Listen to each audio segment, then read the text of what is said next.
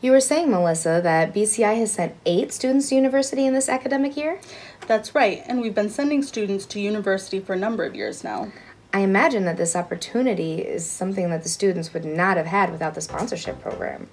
Not only that, their education at the BCI Academy has prepared them to study at the university level. I'm really curious what an Ethiopian university is like. Well, stay tuned and we'll take a look inside.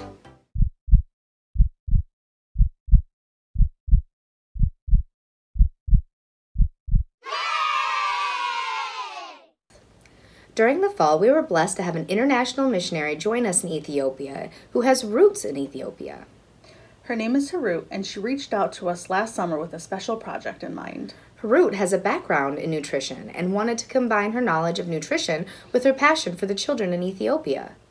Harut's passion for children comes from her childhood.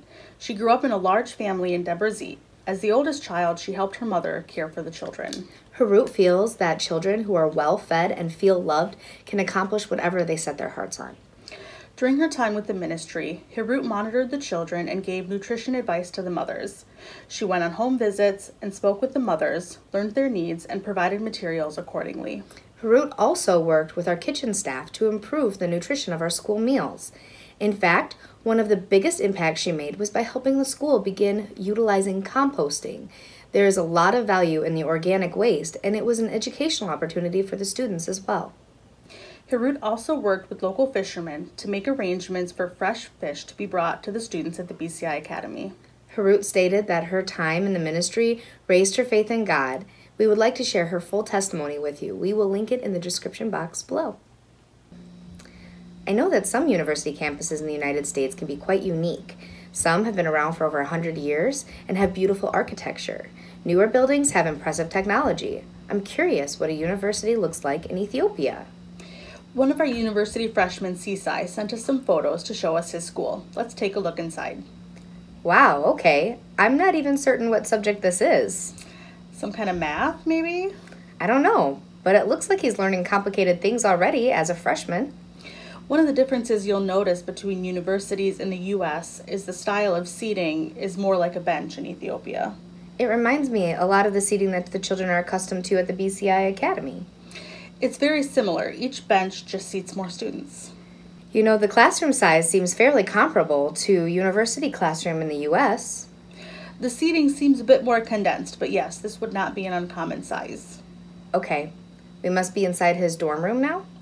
Yes, Seaside shares a dorm with 3 people. There are 2 sets of bunk beds. Here we can see a better view of a dorm room. This is our university students, Adana and Bemnet, when they moved into their dorm in the fall. You know, it's funny because this is a university, but I have to say, the quality of the BCI Academy is nicer. Well, that wouldn't be possible without donor support. The support we receive from donors makes it possible for us to provide a high-quality learning environment that, like you say, is a higher quality than some universities even. The United Nations offers special days of observance throughout the year to honor various causes. One such cause is Universal Children's Day, which falls on November 20th each year. The purpose of Universal Children's Day is to promote the ideals of the United Nations for protecting the rights of children and promoting their general welfare. The BCI Academy celebrates Universal Children's Day with poems, songs, and dramas presented by the students. The students met in the cafeteria for the festivities. The idea behind the day is to focus on the real needs of the children and to promote causes and programs that benefit and enhance the lives of the children. Well, I think it's fitting that our students would celebrate such a day. Absolutely. Yabsira Kiros is a 7-year-old girl who lives with her mother, Sai, and her father, Kiros. Yabsira's mother worked as a cleaner for the Air Force, where she met her first husband, a health officer for the Air Force. After 5 months of marriage, Sai became pregnant. Her husband didn't tell her that he had a chronic illness, and after the birth of her children, Sai discovered that she had the chronic illness herself. Sai gave up on life at that time. She lost her child and her husband. After some time, she met Kiros, and both of them had given up on life, but decided to help each other. They married and had a baby they named Yabsira. Yabsira is a sweet and beautiful little girl. Her parents have struggled to support her by working as daily laborers, but now it's too difficult to work at all. Kiros can't even walk some days due to his severe diabetes. He also suffers from high blood pressure and takes many medications. Sai is frequently sick due to her chronic illness. Kiros and Sai have been unable to work for the past year. They've been begging their church for food. They are unable to purchase notebooks, pens, pencils for Yabsira, and they live in a one-room home. The only reason they have a home at all is that they serve as guards for a larger home, and the owner is currently living in America. By guarding the house, they're able to stay in the guard shack, which is located on the premises. They don't have a bed, chair, or table. All they have is one futon, cooking materials, and they use stones as a chair. In the future, Yabsira wants to be a doctor and help her family. She loves the color pink and enjoys playing hide-and-go-seek, especially with her 2.5-year-old cousin. Yabsira has been blessed to receive sponsorship for $30 a month, but the cost of a full sponsorship for a child in Ethiopia is $90 a month.